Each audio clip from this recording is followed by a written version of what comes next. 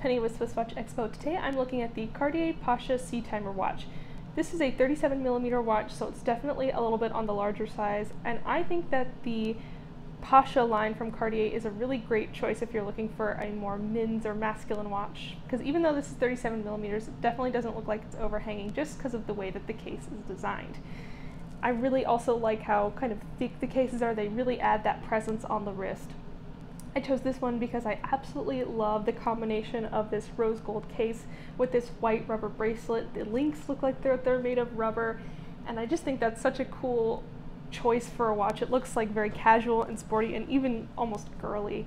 The mother of pearl and the diamonds add that extra bit of sparkle and luxury back into the watch, and I just think that's such a neat detail. It's such a nice combination of elegance and sporty and feminine and masculine all into one.